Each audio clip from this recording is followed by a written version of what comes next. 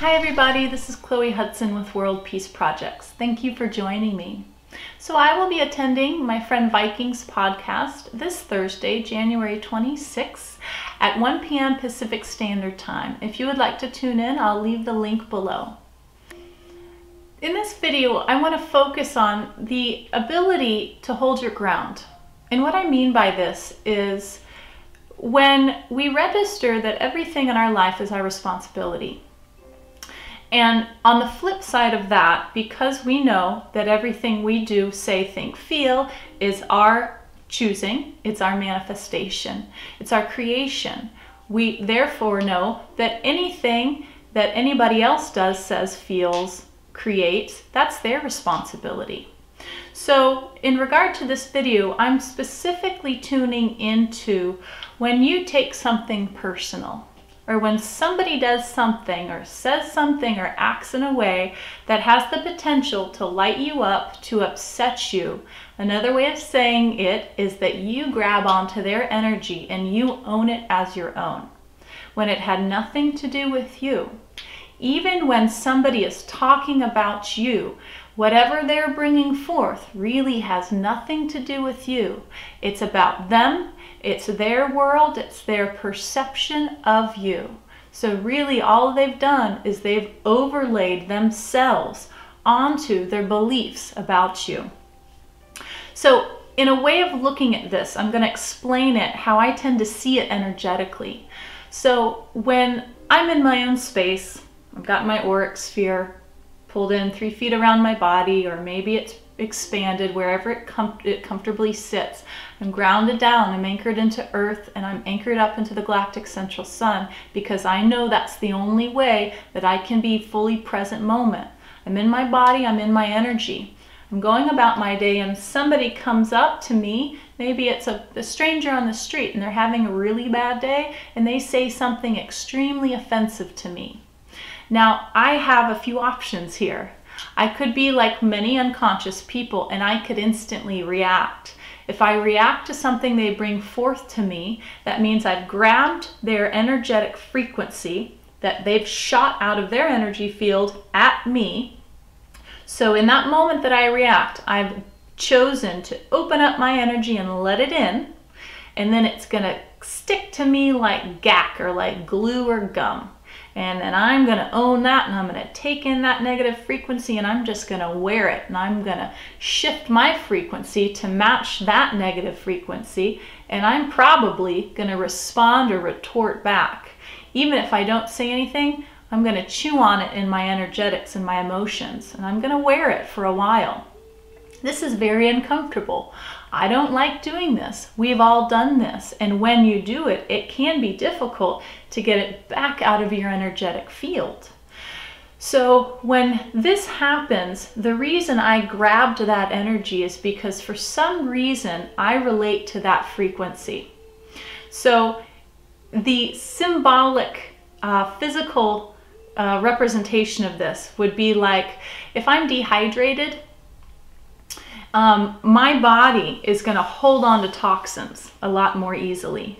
I'm not fluid. My blood isn't flowing as thoroughly. My toxins are building up. If I'm hydrated, liquid is running through me, things are going to flush out. I'm going to feel a lot better, and I'm going to move through my day in a much more swift, energetic way. So your detachment and your sovereign independence and your energy is spirit hydration, if you will. It's energetic hydration. And because of this, when you're hydrated, your energy is slick, it's fluid. So if something sticky comes at you, it's just going to slide right off. It's not going to attach. But if you're not spiritually hydrated, you're going to be sticky. You're going to grab on, and that energetics that comes forth to you is going to much more easily hook into you. Just like a spider web. If a fly flies by a spider web and it gets stuck in that net, that's the same thing as somebody throwing their energy at you and it gets stuck, and now what do? It's going to take a while to unwind it, untangle it. So this perspective helps me in regard to staying neutral and detached from people's energy. Because sometimes when you try to look at it emotionally, it's really difficult to stay detached and neutral, because we can all relate to a bad day. We can all relate to being in a nasty mood or saying something offensive. We can relate to it as the aggressor, and we can relate to it as the victim. So when we come from that angle, it can be a little bit more tedious to stay detached, because we've been there. So sometimes we immediately go back there because it's a comfortable experience. It's not something that we want to have, but we've been in it before, so we know what that is.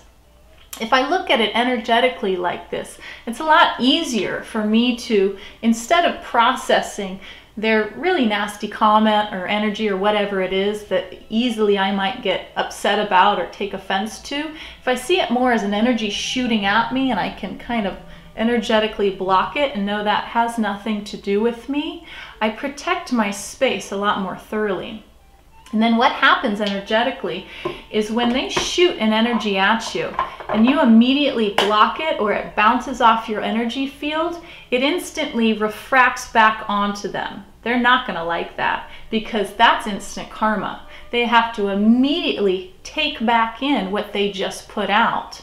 Many people feel that instantly. They might not be clear consciously of what just happened. They might not know that that person held their energy ground, so they basically mirrored back to them their own energy.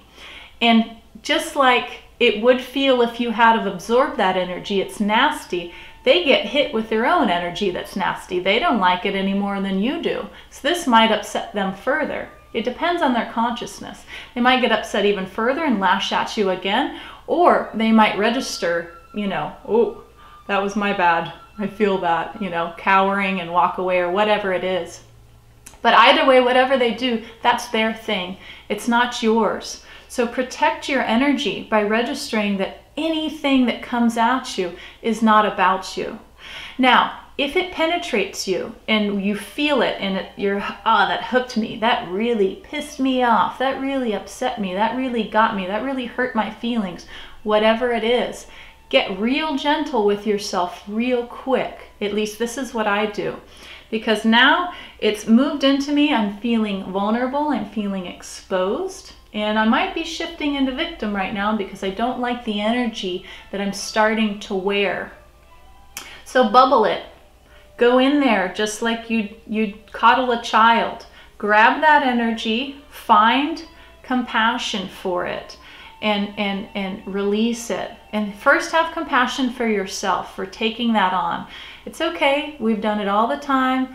You did it again, Chloe. You took offense to something that has nothing to do with you. That's their energy. I don't have to own their energy, but now it's affecting me. So now I'm going to get real compassionate to myself about this. And I'm going to grab this energy and I'm going to visualize coddling it, and I'm going to pull it out with a violet flame, and I'm going to push it out. And I'm going to either give it back to them or I'm going to blow it up.